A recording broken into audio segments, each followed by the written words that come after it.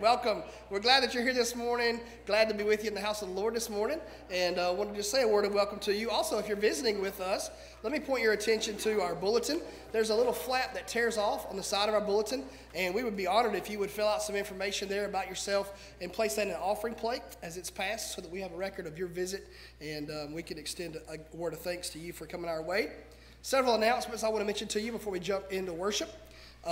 This afternoon, I should say, at 3 p.m., our choir will be having practice downstairs. And so if you would like to join them, feel free. I'm sure Pastor Mitch would love to have you.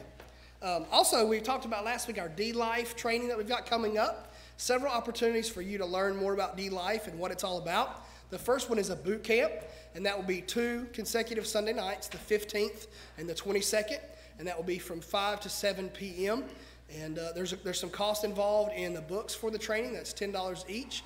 But we're having a guest come who is an expert in all things D-Life. His name's Barry Owen. He came on a Wednesday night not too long ago. And so he's going to come back and do what we call a boot camp training. That's an intensive aspect of training. Then there's going to be a second opportunity for you to learn more and sort of participate in what D-Life looks like. This will be more of an ongoing training that will be on Wednesday nights. And that will start August the 25th, that Wednesday night, and it will run through about the middle of November. And so, again, that will be from 7 to 8 p.m. During our Wednesday night time. And that will be with Jeff Joyce. And so it'll be more about what D-Life is, getting to see the ins and outs and how it all works together. And so if you're interested in being discipled or if you're interested in discipling yourself, we would love to have you come and be a part of that training. Well, we've got an exciting weekend coming up, August the 21st and 22nd. Our pastoral candidate meet and greet weekend is that weekend. And so we want to make sure that you get all the activities on your schedule. That Saturday night, the 21st at 5:30, we'll be down in the CLC for a dinner together. And we're asking anybody that comes if you could bring a side dish and come and enjoy some fellowship and getting to meet the pastoral candidate that the pastor search team is wanting to present to us for our approval. And then that Sunday, he will be preaching in the 10 a.m. There will be one service that Sunday. One service in here, 10 a.m. So just keep those things in mind. We don't want you to miss out on any of that exciting stuff. I've mentioned Faith Fest to you. Let me remind you about that. We would love to have you and your family come to this Christian Music Festival. It is Saturday, August the 28th. And the cost is $25 per person, but 12 and under come free. So that's why we say we'd love for you to bring your family. If you've got some little ones, I know that they would have a good time. Do sign up by August the 22nd so that we can order those tickets and get that $25 group rate. We'll be leaving here that Saturday about noon, and we'll be getting back late. I think the show ends about 10:30 or something like that, so we'll be getting back late that evening. But it's a good time. We enjoyed it the last time we got to go, so we would love to have you. A couple of things to mention to our students. We've got a missions project coming up on the night of the 18th, that Wednesday night. From 6 to 8 p.m., we're going to be going and helping a sweet lady named Helen, who is heading up a project that you may have heard about, a back-to-school extravaganza where they're going to be handing out some school supplies down in Ashboro at one of the parks that Saturday. I believe it's Saturday the 28th. And so since we're going to be at Faith Fest, I contacted Miss Helen and I asked her what we could do to help. And so our students are going to go and help them put together all the supplies in preparation for that Saturday. And she's so excited to have us coming. So I know that'll be a good time. And so try to get your students to come to that. They won't want to miss that. The other thing I want to mention to you is August the 25th. That Wednesday night, we're going to have our Aftershock relaunch with our Wednesday night Bible studies back after the busy summer that we've had. And so we're looking forward to kind of having a celebration of all that God has done this summer and looking forward to the school year ahead. I want to mention to you that our nominating committee is hard at work, and they have been, they've met last week. We're meeting again this week. There's a tear-off on your trifold bulletin where there's some things that you can list if you're interested in serving in some various places.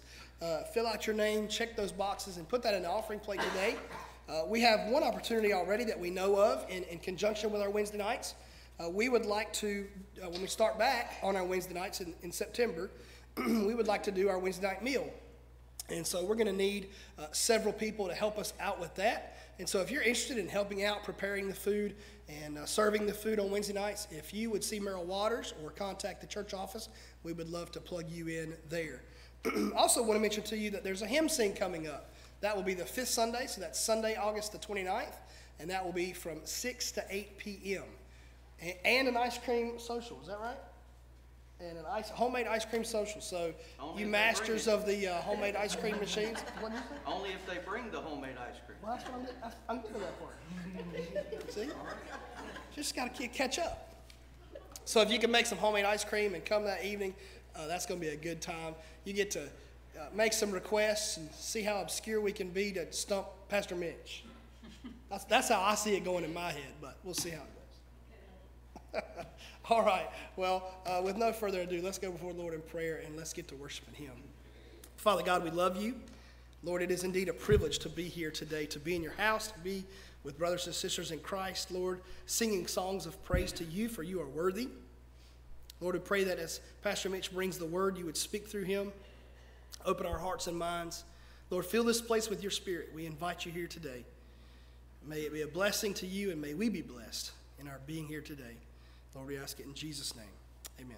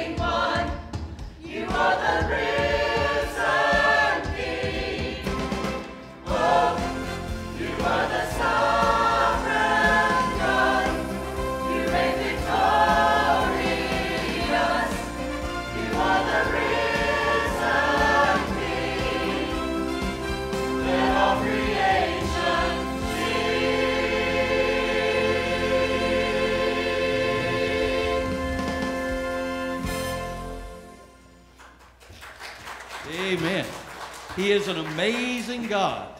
He is a risen King. He is Savior and Lord. Would you stand as we worship that amazing God today?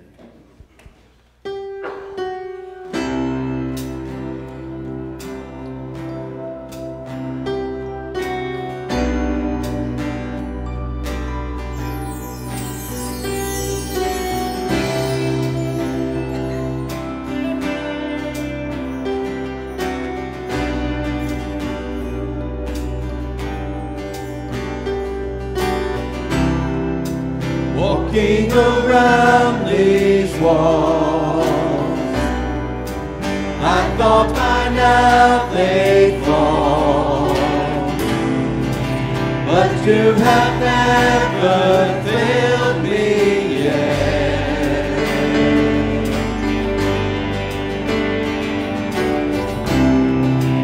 Waiting for change to come,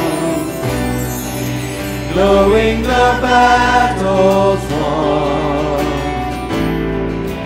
for you have never failed me yet.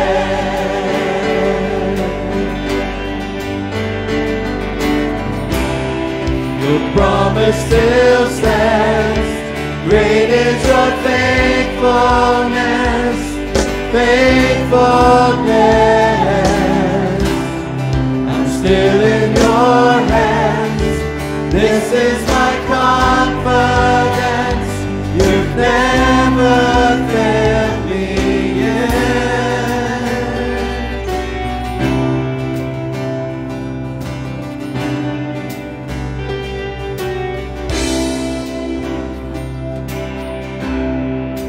I know the night won't last, your word will come to pass.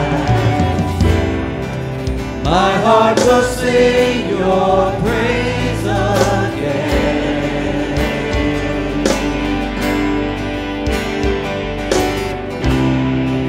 Jesus, you're still enough.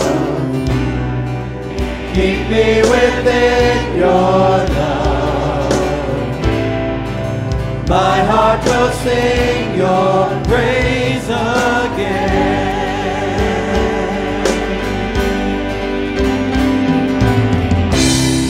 Your promise still stands, great is your faithfulness, faithfulness.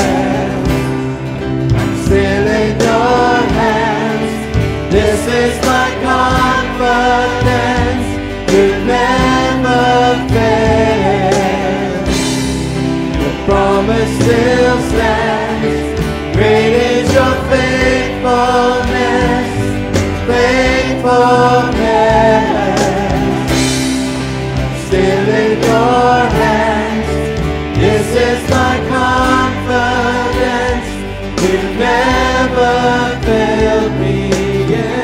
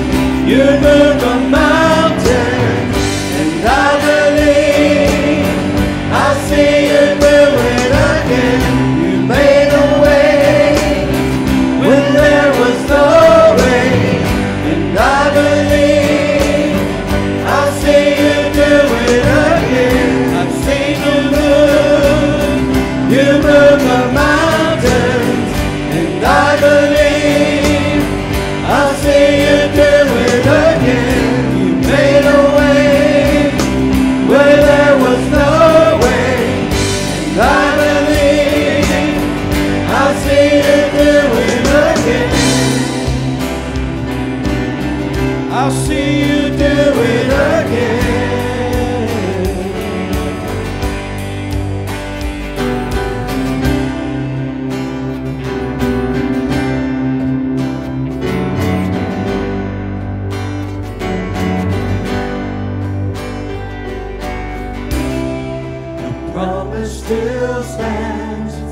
Great is your faithfulness, faithfulness. I'm still in your hands. This is my confidence. You've never failed. The promise still stands. Great is your faithfulness, faithfulness. I'm still in your hands. This is my confidence. You've never failed me yet.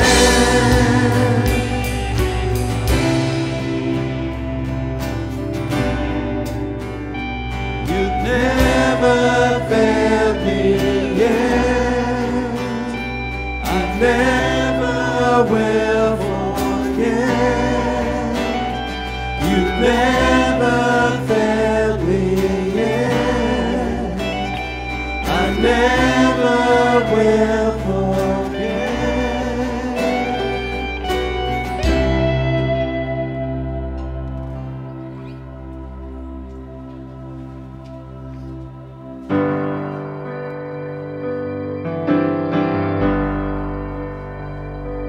If you've been walking the same old road for miles and miles, you've been hearing the same old voice tell the same old lies.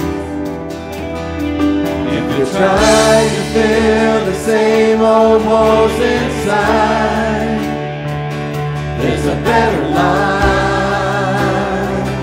There's a better life. If you've got pain, He's a pain taker. If you feel lost, He's a way maker. If you need freedom or saving, He's a prison shaking Savior. If you got chains, He's a chain breaker.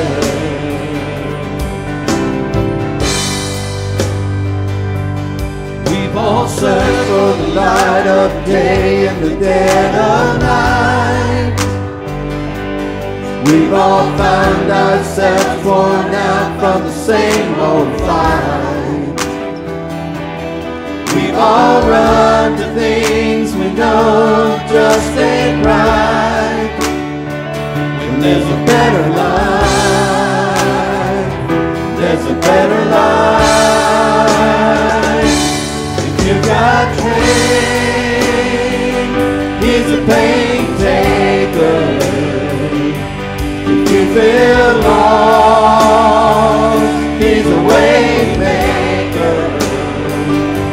If you need freedom or saving, He's a prison shaking Savior. If you've got chains, He's a chain breaker.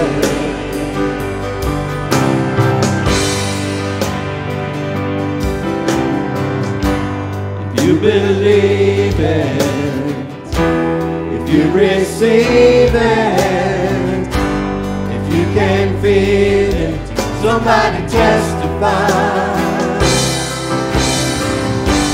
If you believe it, if you receive it, if you can feel it, somebody testify. Testify. You believe it, if you receive it, if you can feel it, somebody testify. If you got pain, He's a pain taker. If you feel lost, He's a way maker.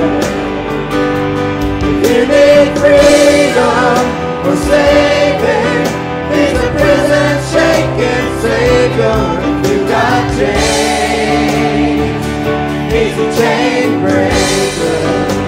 Oh, if you need freedom or saving, He's a prison shaking Savior. If you got chains,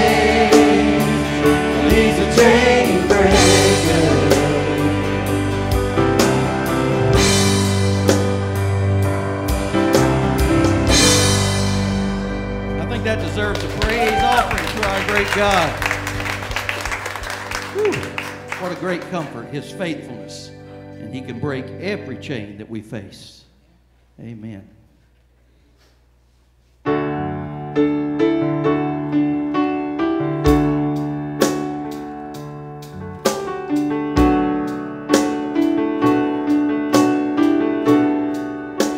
Let's sing. All creatures of our God and King, lift up your voice and with us sing. Oh, praise Him. Hallelujah. The burning sun with golden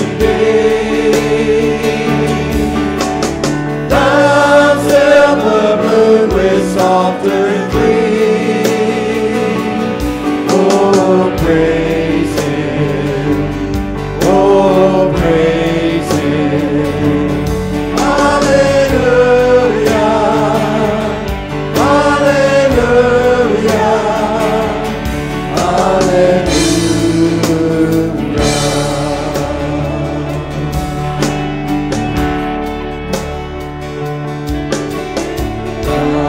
Rushing wind that are so strong, ye clouds that sail in heaven along. Oh, praise Him. Hallelujah. The rising moon in praise rejoice.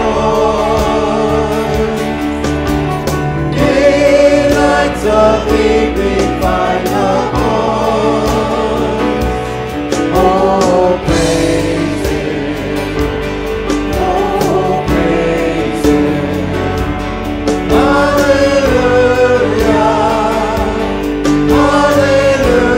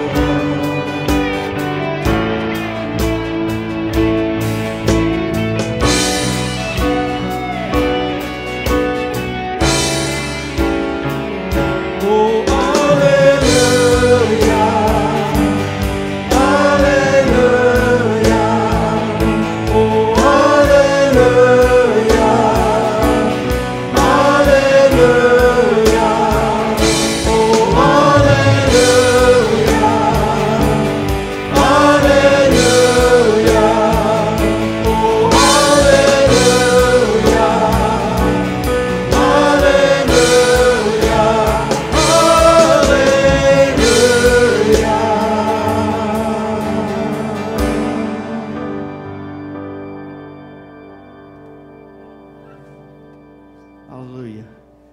It's a great song, a great word of praise. You may be seated. Invite the ushers forward at this time. Hallelujah. We get to go into a time of worship through giving. And you know, it's giving a lot is about the fact that God just continuously gives and gives and gives and gives and gives. And we have the opportunity to give back just a little bit, knowing that He can use it in far better ways than we can even imagine to bless Himself and to further His kingdom. Terry, would you lead us in prayer this morning? Heavenly Father, we just want to thank you this beautiful Lord's Day you blessed us with, just to come in and worship your name, Lord. We do just thank you. You do bless us. You do give so much to us that we don't even deserve. We just want to praise your name for that. We do pray your blessing will be upon our service as we continue on today. We pray your blessed anointing will be upon us. Your Holy Spirit will be moving upon us, Lord. And we just thank you for this offering. We pray that you're used to build your kingdom, spread your name, and for many souls to be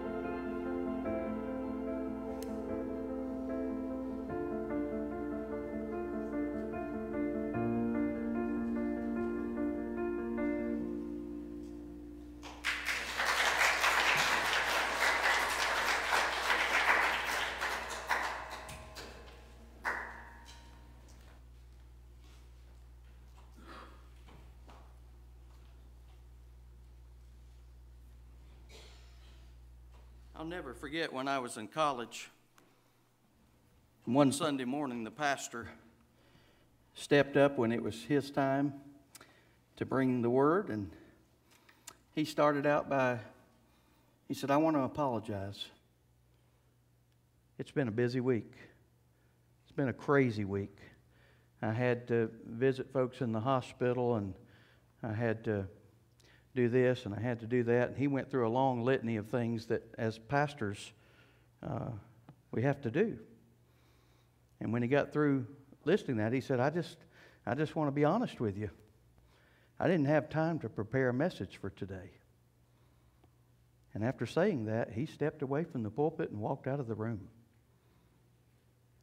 And we're all just sitting there like, what? And my friend, who was the music minister there, was flipping through his hymnal like, we got to come up with a song here to sing. And then the pastor came back in the room and stepped back up to the pulpit and said, that's not true. He was making a point. But it really shocked us because he seemed so genuine and so sincere. And that was the point after all. It reminded us the importance of being honest. And you know what? If he was being honest and not just making a point, that would have been okay too. Because sometimes it's hard to get it all fit in and to do everything that needs doing. You know that as well as I do. Sometimes you just feel like I can't get it all done in a week's time. There's 7 days and you need 8, right? How many need that one extra day? So today we're going to look at the importance of honesty. And I want to start out by just pointing out a few quotes from some of our founding fathers and some significant persons. Thomas Jefferson said honesty is the first chapter of the book of wisdom. And Benjamin Franklin said honesty is the best policy. In fact, he's not the only one that said that, but he certainly did. Ronald Reagan said there are no degrees of honesty. No degrees of honesty. In other words, it is or it isn't. And then the elder statesman Billy Joel said, honesty is such a lonely word. Everyone is so untrue. Honesty is hardly ever heard, and mostly what I need from you. This morning, as we continue our That's So Cliche message series, we're looking at honesty is the best policy.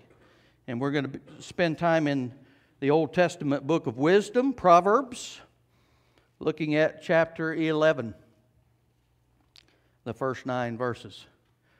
So I invite you to stand.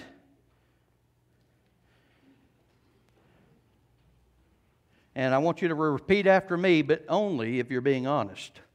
Okay? I believe the Bible.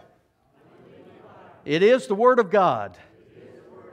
Every word of God is true. And I will receive it gladly. And wherewith the Bible says is different from my life, I will change through the power of God's Holy Spirit. Proverbs chapter 11, the first 9 verses. A false balance is an abomination to the Lord, but a just weight is His delight. When pride comes, then comes dishonor, but with the humble there's wisdom. The integrity of the upright will guide them, but the perversity of the treacherous will destroy them. Riches do not benefit on the day of wrath, but righteousness rescues from death. The righteousness of the blameless will smooth his way, but the wicked will fall by his own wickedness. The righteousness of the upright will rescue them, but the treacherous will be caught by their own greed. When a wicked person dies, his expectation will perish, and the hope of strong people perishes. The righteous is rescued from trouble, but the wicked takes his place. With his mouth, the godless person destroys his neighbor, but through knowledge, the righteous will be rescued. May God add blessing to the reading of His Word. You may be seated.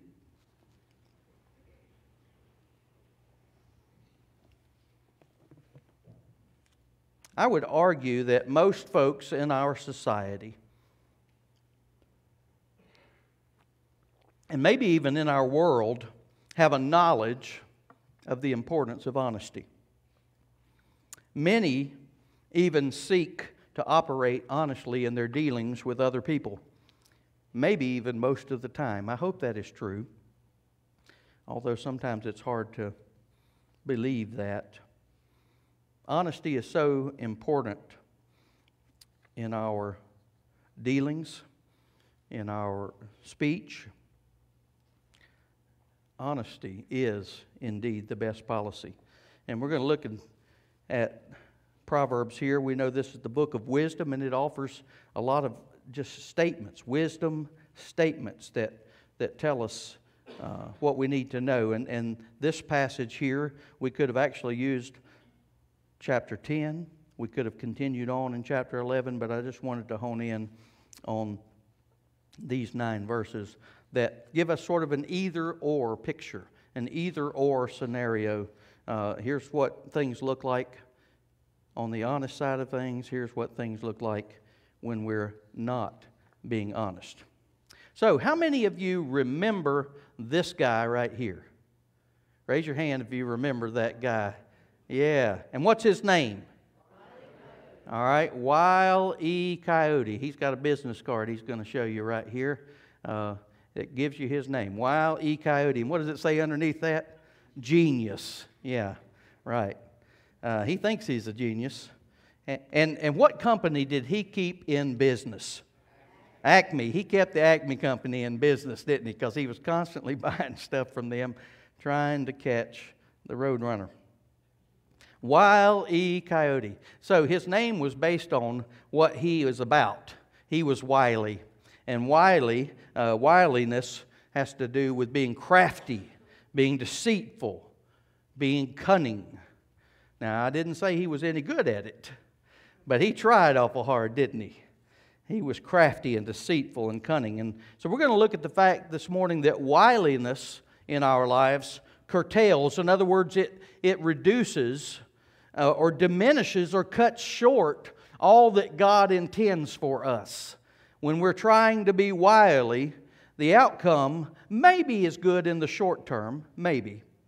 But in the long term, where it really, really matters, it cuts short and diminishes all that God would have for us. Wiliness curtails. And what we see here in verse number 1 of chapter 11 of Proverbs, it says this, a false balance is an abomination to the Lord. That word false, meaning deceit and treachery. And the balance is referencing the scales. And you know those old school scales that had a dish on this side and a dish on this side, and they were hanging by chains. And the design was that they would hang perfectly even when nothing was on either side. And then you would put a measurement of weight, something that you already knew and agreed upon weighed so much on one side, and then you would put whatever product or whatever you were trying to weigh on the other side until it balanced out.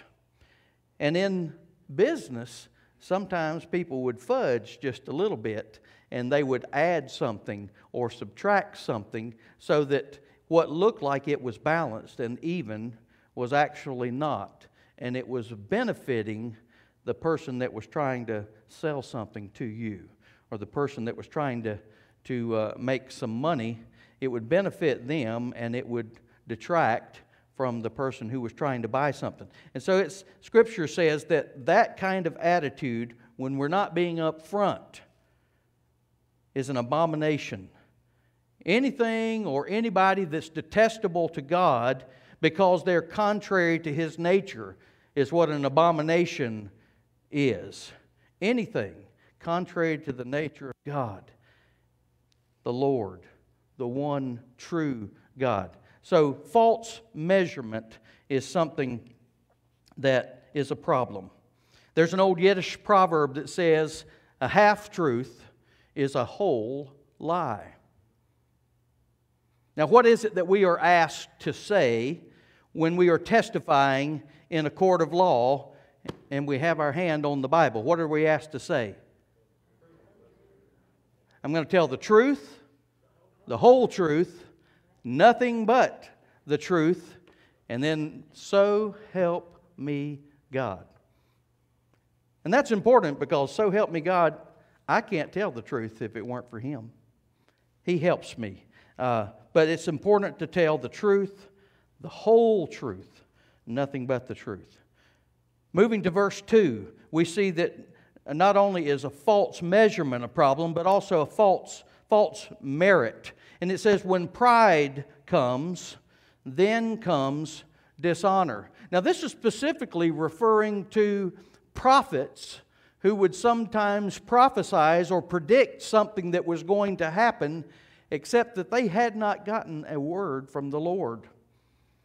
And we see this in Deuteronomy chapter 18, verse 22. It says this, when the prophet speaks in the name of the Lord, and the thing does not happen or come true, that is the thing which the Lord has not spoken. The prophet has spoken it presumptuously. You are not to be afraid of him. And that false pride, that false prediction is not worthy of praise or of honor, and it brings personal shame and disgrace to the person who gives it.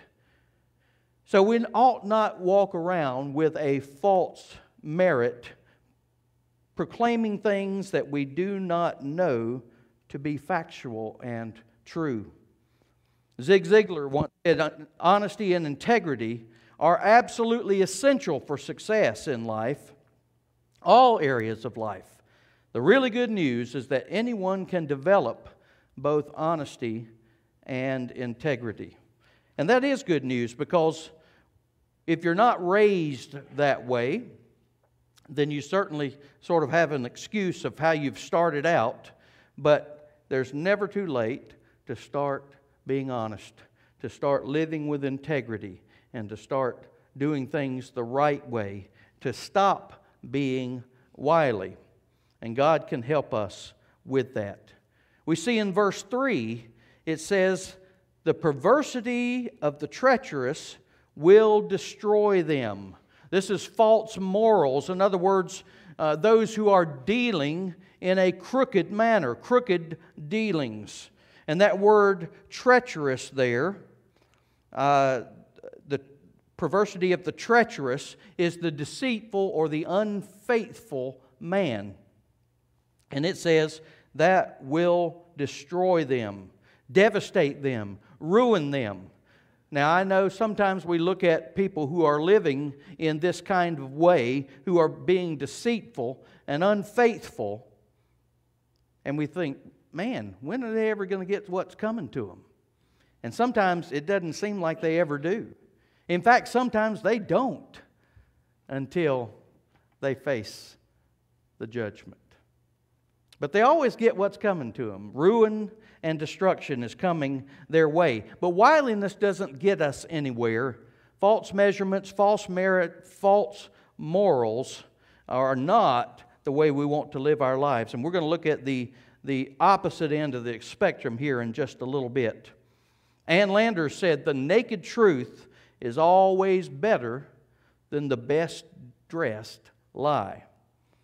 Now, for any of you younger folks in here, if you don't know who that is, ask one of our senior saints, and they can tell you about Ann Landers. So we see there in the first 3 verses, wiliness, not where we want to be, not what we want to be about. Moving to verse 4, we look at the fact that wealthiness derails. And it is based on a security which is really unfounded. In other words, we have no reason to be secure, but we have a false sense of security in our wealth or in our riches. And verse 4 says this, riches do not benefit on the day of wrath. You've heard the old saying, you've never seen a hearse pulling a U-Haul, right? You can't take it with you. But think about the Egyptians, those pyramids, and they put all that stuff on the inside when they buried the kings and royal people because they thought, well, hey, on the other side, they're going to need all this stuff. And they thought they could take it with them. But see, it's a security unfounded when we believe in our riches and in our wealth, because they will not benefit us on the day of wrath. That's pointing back to the previous verse that said it's all going to catch up with them in the end. Riches have no benefit or no value on that day of Yahweh when He comes to judge, and to judge with fury. Milton Berle once said, money can't buy you happiness, it just helps you look for it in more places. Or sometimes you hear nicer places. And I've seen other quotes that say, money just affords you the opportunity to be miserable in fancier places. But the point is that money is not going to be the answer to happiness. Wealthiness is not the answer to happiness, and ultimately it derails us from doing what God would have us to do. And we don't want that. We want to do what God wants us to do.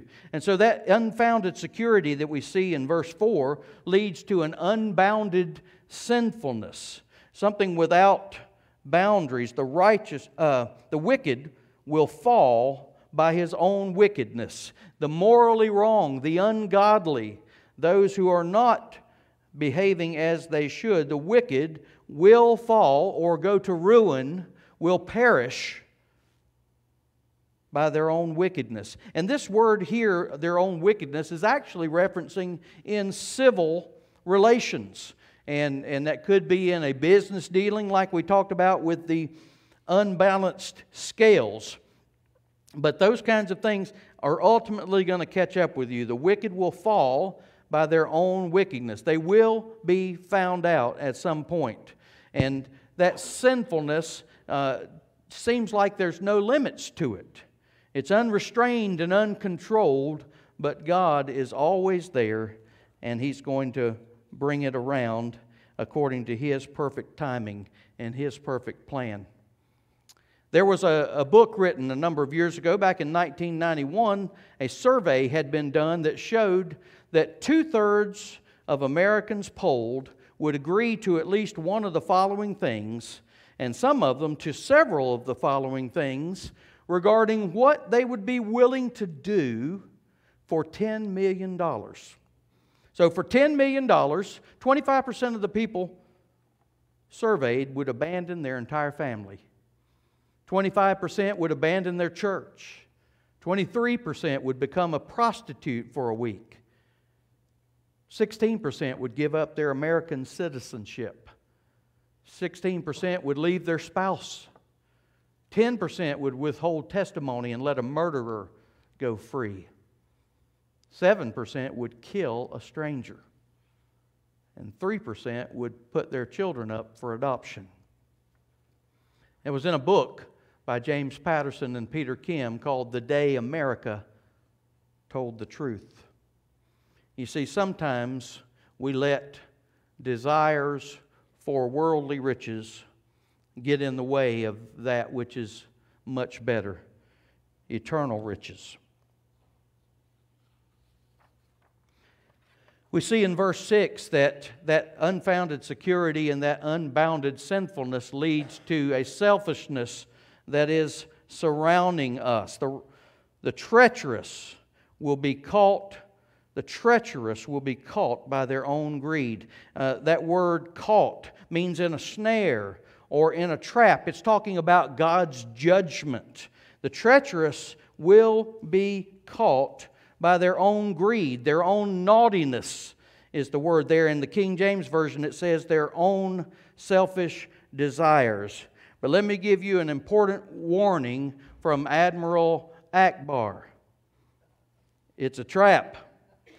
Selfishness, treacherousness, being caught up in your own greed. It's a trap. We don't want to go there. But here's what the Lord said. The Lord said, it is easier for a camel to pass through the eye of a needle than for a rich man to enter into the kingdom of heaven. And the implication there is not that a rich man can't get into heaven. He certainly can. The implication is that the rich man is more inclined to trust in himself and to trust in his riches.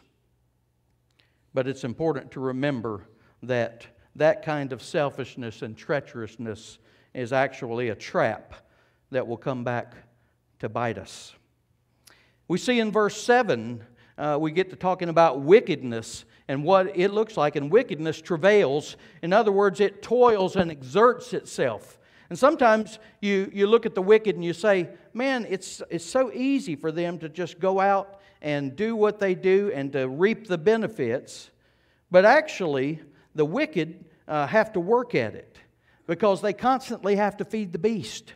To feed the beast of dissatisfaction, not having enough, not having all that you want to have. They have to feed the beast of addiction. And the wicked are constantly working toward meeting that hole, filling that void that's in their lives. And we as believers in Jesus Christ, we know what that void can be filled by. The only thing it can be filled by is the Lord Jesus Christ. But we see in verse 7 it says, when a wicked person dies, his expectation, or in other words, the things that he hoped for, the outcomes that they were working toward are unfinished. They will perish. They will die. They will cease to exist. All those strivings stop. And it says this, and the hope of strong people perishes. In the King James, that word says unjust people. Strong people. In other words, people that are exerting themselves often in vain because they are trying things without God. They are trying to accomplish the things that God would not have them to do. And it says the hope of strong people perishes. The wicked person, his expectation perishes. Hope is denied. You never reach what you're striving towards. Josh Billings, who was, it was a pen name for a 19th century American humorist. His name was Henry Wheeler Shaw. He was often compared to Mark Twain. And he would go around the country lecturing in the United States and writing. And during the latter half of that 19th century, and he said, it is a statistical fact that the wicked work harder to reach hell than the righteous do to enter heaven. What we see here is those labors, if they're not labors towards the things of God, are always in vain.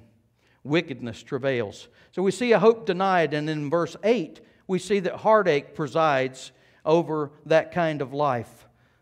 The righteous is rescued from trouble, but the wicked takes his place. In other words, trouble and emotional pain or distress or sorrow or grief, those kinds of things that we don't want to face in life, that we try to avoid in life, are going to come because the wicked are not going to be rescued from trouble the way the righteous are. And they're going to take the place of the righteous there in trouble instead of the righteous. Martin Luther King Jr. said, the time is always right to do what is right. And we ought to remember that. We see in verse 9 that the wickedness travails and there is a hurt applied. It says, with his mouth the godless person destroys his neighbor. The godless person, the hypocrite, the one who is living a lie, destroys his neighbor, those people around him, his fellow citizens. With the mouth, that organ of speech, we know that the tongue is a dangerous thing.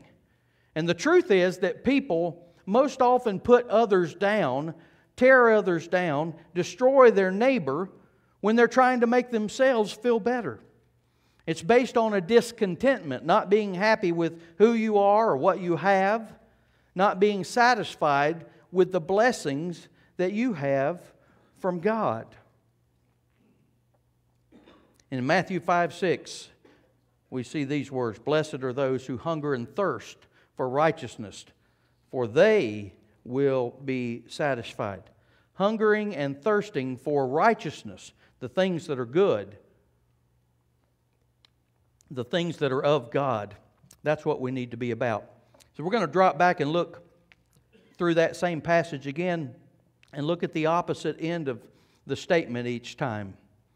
It says, just weight, in verse 1, a just weight is His delight. In other words, it's perfect, it's even, it's fair, it's balanced, is the delight of the Lord. In other words, it's acceptable in His sight, acceptable in God's sight, as opposed to that false dealings and false balance. A just weight is His delight. And in verse 2 it says, with the humble there is wisdom. In other words, those of us who are modest and free from vanity and boastfulness, who recognize who we are in light of who He is, we have a wisdom that comes from the fear of God and from the knowledge of God and God's things. We get that wisdom when we see ourselves in the proper light. God's delight and direction we see. In verse 3, the integrity of the upright will guide them. In other words, it will instruct us, will let us know what we need to know.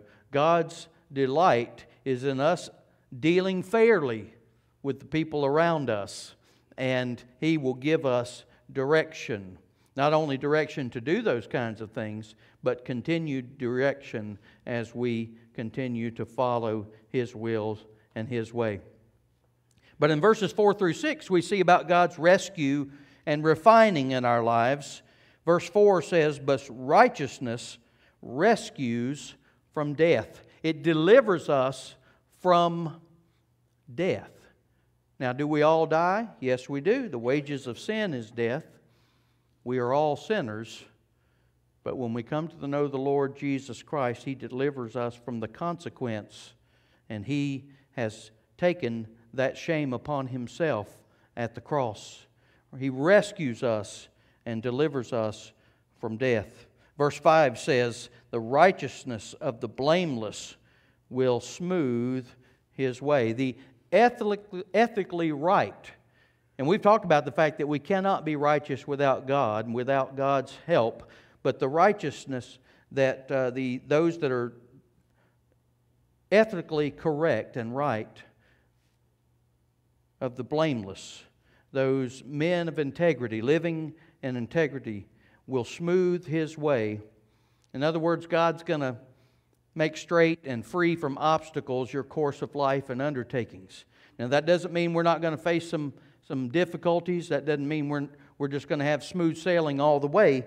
But God is going to smooth the way, and He is going to help us through all of that because He's constantly there with us. And He's constantly refining us, sometimes through the situations that we face.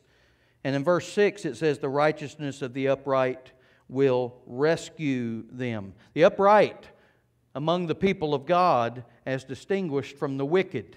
So if you call yourself a follower of Jesus Christ, then we fall into that category.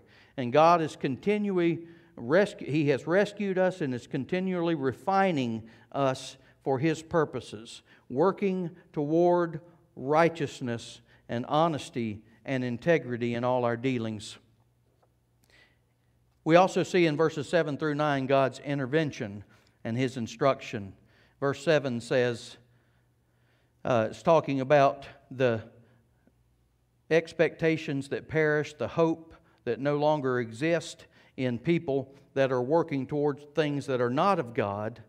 But we see in verse 8 that the righteous, those that are just in their conduct and in their character, will be rescued from trouble, from tough situations, from tight spots, from distress, from dire straits. Our only hope, our always hope, is in the Lord. And in verse 9, we said, through knowledge, the righteous will be rescued.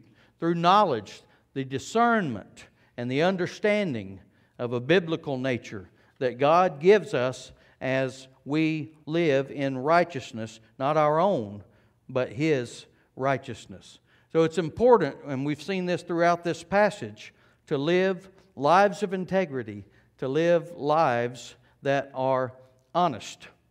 And really it boils down to the fact that life is a series of choices between right and wrong. And honesty is always going to point us in the right direction. Life is also a series of choices between true or false. Think about it. Everything we hear, everything we see is either the truth or a lie. Biblical wisdom is your best bet to discern the honest over the dishonest, to know the right way, to know the truthful way. And then the most consequential choice of all is life or death. Our one choice of consequence in living is whether or not we will experience eternal life or eternal death. And we need to be honest about this with the world around us. We need to be honest that it doesn't just end at the end of this life, but that we are all destined for eternal existence, either eternal life or eternally dying. To paraphrase Jesus, He put it this way: you need some direction? I am the way. You want to know what's good and what's real? I am the truth. Wondering how to avoid the second death? I am the life. No one comes to the Father but by me. Honesty. That's what it's all about. Honesty is how we should strive to live our lives. Being honest, having integrity, as we see in this passage of Scripture and in so many others, gets us where God wants us to be. But the opposite is, we've also seen where we get if we're not living lives of honesty. As we go into our time of decision this morning, I invite you to come forward if the Lord leads you to do that. Pastor Justin will be here at the front. Use these steps as an altar or anything that the Lord may be speaking to you about or that you need to speak to the Lord about. Of course, you can speak to the Lord right where you are, there in your seat. As we stand, let's pray together, then we'll sing our closing song. Father God, we thank you and praise you for who you are. We thank you that we sang from the beginning of our time together this morning that you are faithful. Great is your faithfulness. And Lord, we thank you for your faithfulness that gives us confidence to know that because you've done it once, you'll do it again. We thank you, Lord, that you are always faithful and always true. You are the way, the truth, and the life. Help us to follow you each and every moment.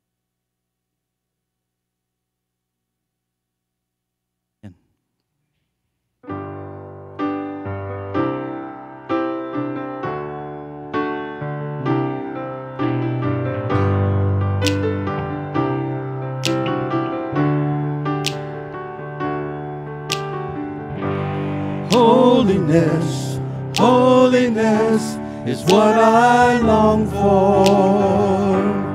Holiness is what I need. Holiness, holiness is what you want from me.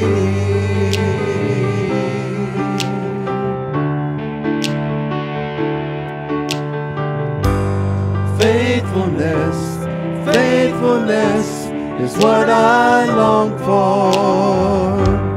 Faithfulness is what I need. Faithfulness, faithfulness is what you want from me.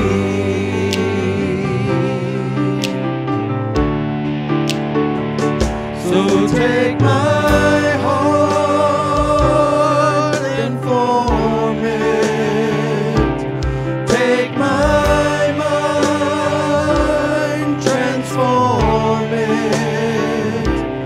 take my will, conform it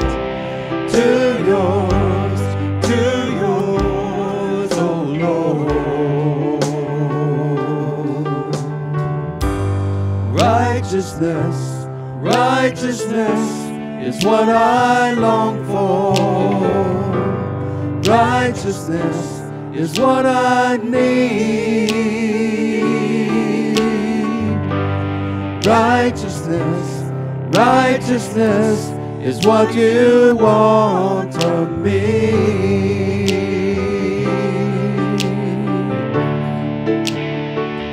So take my heart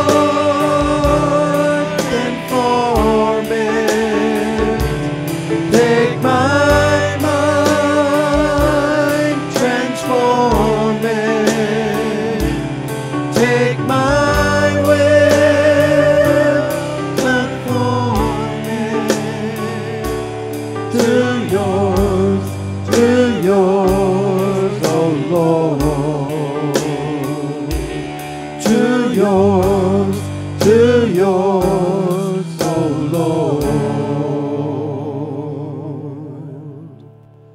Justin, if you'll come on up here and do our closing prayer in just a moment. Thank you for coming today. If you are visiting with us, we're glad that you chose to be here today, and we hope that you'll choose to be with us again. For those that are online, we're so glad that you have chosen to join us in that way as well. And as we go to our time of Bible study, Pastor Justin, if you'll close us in prayer. Father God, we love you. Truly, it has been a privilege to be in your house today. We ask that you would allow your word to reverberate in our hearts and minds. Lord, as we go to Sunday school, as we go about our week, Father, would you go with us? Help us to be a shining example of who you are, a light into a dark world. We ask it in Jesus' name. Amen.